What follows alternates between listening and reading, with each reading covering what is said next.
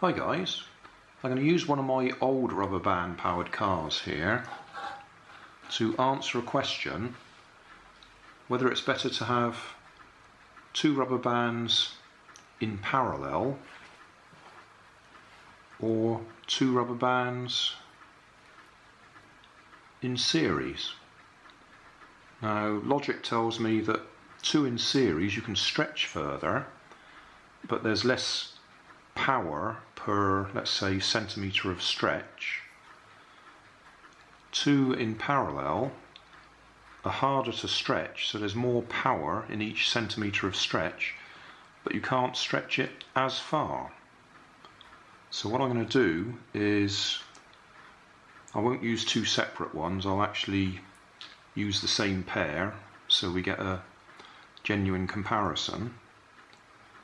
But I'll rig the car up and we'll do it this way first. So I'll connect them together on that hook there. Then I'll use a piece of string to get to the back axle. I've drilled a hole through the back axle and put a little bit of wood through there so we can hook the rubber band on. We'll do that first, see how well that goes, and then we'll tie them together so that they're longer. I've attached a bit of this kite string I'm using, so that's nice and strong, and that's just the right length to reach to that hook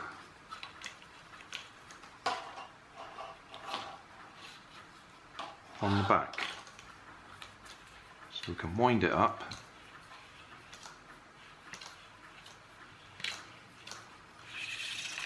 and see how far it goes. Well, we're outside the front door and I'm going to see how far we go right through the house. If it goes all the way to the far end and hits the wall, we've done 12 metres or thereabouts.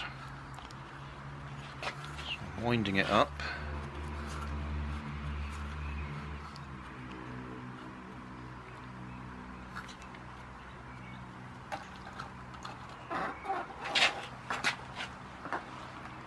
Because there's no real way of me checking how much I've wound it in comparison. But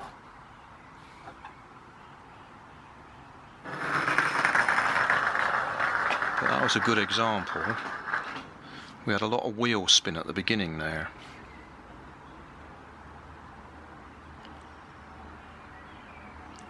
So we've wasted a lot of energy. Same two rubber bands, but connected in series.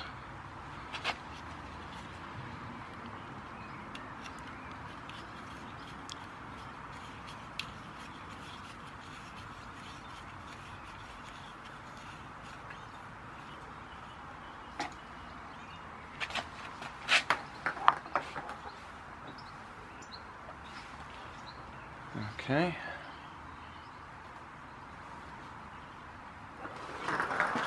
No wheel spin. Haha, but we hit the wall. I better try that one again.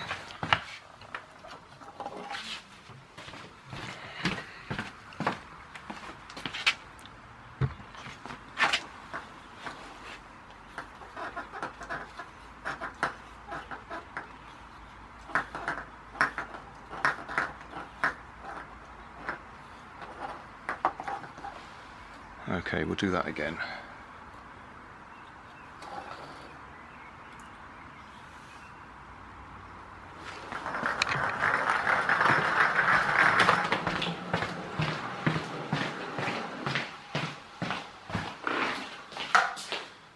So we do the full distance, no wheel spin.